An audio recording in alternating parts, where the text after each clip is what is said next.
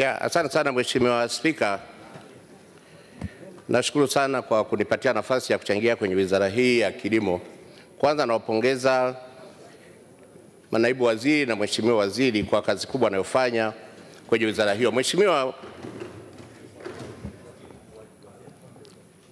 mimi leo swala langu ni gumu kidogo, ingawaje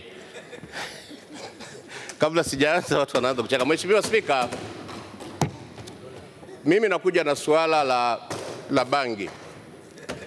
Mheshimiwa Spika, nchi 4 za Afrika sasa hivi zimeruhusu kilimo cha bangi kwa ajili ya matumizi ya dawa za binadamu.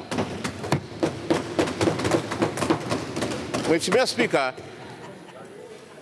ni vizuri wakati wote, wakati dunia inapopata nafasi. Hebu waheshimiwa wabunge tusikilizane, yanapoongelewa mambo ya maana na muhimu tunasikiliza.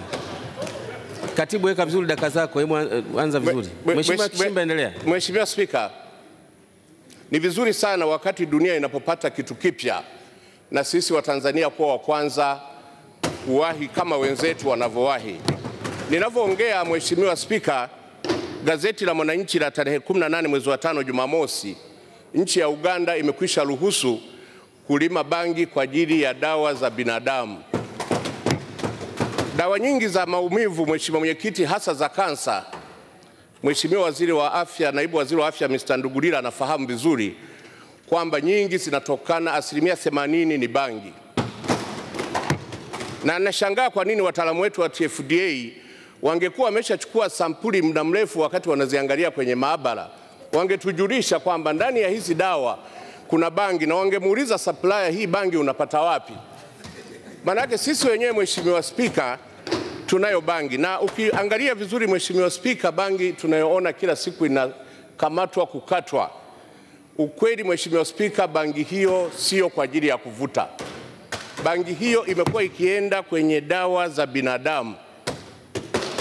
Ushahidi nao Mheshimiwa Spika, Lesotho na Zimbabwe wameruhusu, na mimi nimefika kwenye kiwanda cha Zimbabwe ambacho kinatengeneza dawa za binadamu kwa kutumia material ya bangi. Mheshimiwa Spika, gunia moja la bangi leo Tanzania ni shilingi milioni 4 mpaka milioni 4.5. Lakini Lesotho na Zimbabwe ni dola 7,000 karibu milioni 20. Na bangi yote hii ya Tanzania Mheshimiwa Spika, yote inakwenda kwenye madawa ya binadamu ambayo sisi tunaletewa kuja kutumia kwenye hospitali zetu. Kuna ubaya gani serikali ikaanza kutoa permit au vibali watu kwenye maeneo mbalimbali na kuhalalisha watu waanze kulima bangi hiyo ili tuenze kupata faida na kuondoa mgogoro mkubwa?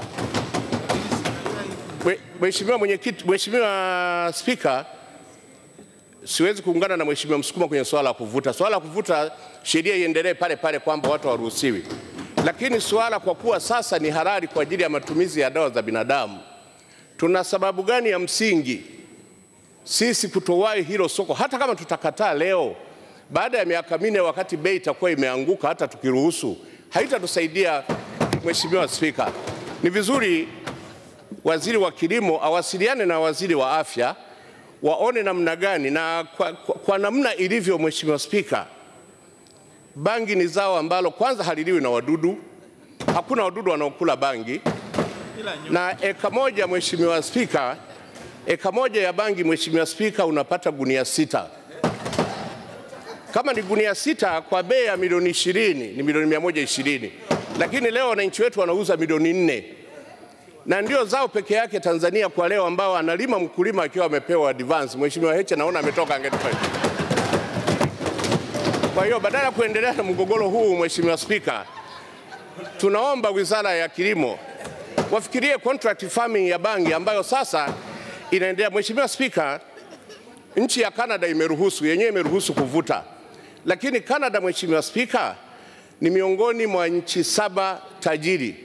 Na Mheshimiwa Waziri wa Fedha nafikiri anatarajia kuomba pesa huko. Akipewa pesa za bangi atakataa. Na atazijuaje kwamba hizi ni za bangi? Mheshimiwa Spika, nafikiri ni vizuri sana. Tumeona tumepoteza vitu vingi sana kwa ajili ya kuchelewa. Tulikuwa hapa meno yetu ya tembo yanakwenda Burundi Mheshimiwa Spika kwa miaka 30. Mpaka mwisho biashara ya meno ya tembo imekwisha. Tumeshuhudia dhahabu zetu zikienda Mheshimiwa Spika. tunachelewa sana kufikiri, Mheshimiwa Spika. Juzi hapa kwenye uwanja wa ndege wa Entebbe, Mheshimiwa Spika, tarehe 11 Machi zimekamatwa tani 7 za dhahabu, Mheshimiwa Spika. Ukiangalia tani 7 za dhahabu, Uganda haina dhahabu, Mheshimiwa Spika. Dhahabu hizo zimetoka Tanzania. Lakini namna hii tunachelewa, baadaye dunia inabadilika, sisi tunaendelea kulima matikiti maji. Tunaomba sana Mheshimiwa Spika, na uzuri Mheshimiwa Spika, kama waziri wa kilimo na mwanasheria mkuu wa serikali yuko hapa, kama watapitisha hili, na wabunge nafikiri watakuwa watu wa kwanza kabisa kujisajili na hali yetu kama unavyojua. Nashukuru sana Mheshimiwa Spika, asante sana. Asante sana. Asante sana. Huyo anaitwa Profesa Jumanne Kishimba. Sasa niwape siri waheshimiwa wabunge mnaojiandikisha kuzungumza, mnatakiwa mwe mnaongea kama Kishimba. Yaani kwamba siku unapoamua kuongea unakuja na kitu chako fulani. Sio unajiandikisha tu ili mradi utumie dakika zako 5 unapiga pia kelele. Hii hoja ni nzito sana hii. Magazeti sasa kaandika ndugu yake ameunga mkono, lakini kwa kweli ni hoja nzito. Ili kuwa mwanafamilia bora wa Global TV, usisahau kusubscribe, like, kushare na kucomment.